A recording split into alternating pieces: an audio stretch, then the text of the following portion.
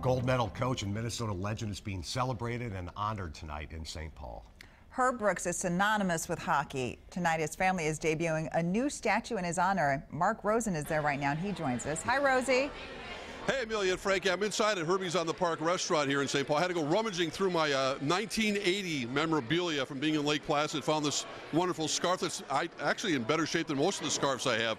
We're with Danny Brooks, son of the legendary coach Herb Brooks. And Danny, this is another big night for the family. I think folks who have been familiar with the statue of your dad out here, seen it since, 2004, but this is going to be a bigger version we're going to see at 6 o'clock? Correct. Bigger. I think on top of the pedestal, it's going to be over 10 feet tall. So, very excited. Yeah, it's very exciting. I think the original one came out, you were just telling me, when the movie Miracle, right before the movie Miracle came out in 2004. Correct. So, right about this time, 2004, we unveiled the old statue, and we had a bunch of buses out here and took everybody that was at the event to the Highland Theater and watched Miracle the day before it hit the theater.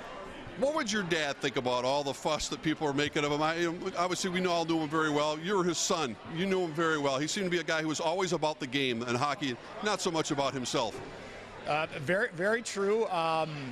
You know, it means a lot to our family. I could spend all day about this location, why it's special. You know, one point a lot of people don't know is the 80 Olympic team from August to February actually trained right here. Mm-hmm. They used the old Minnesota Fighting Saints locker room and practiced at the old St. Paul Auditorium. That and the fact that my grandfather worked about 45 years of his career about a block away from here. Right. Yeah, he was all about growing the game. The old statue will go to the National Sports Center up in Blaine. That's something that my dad was very involved in building.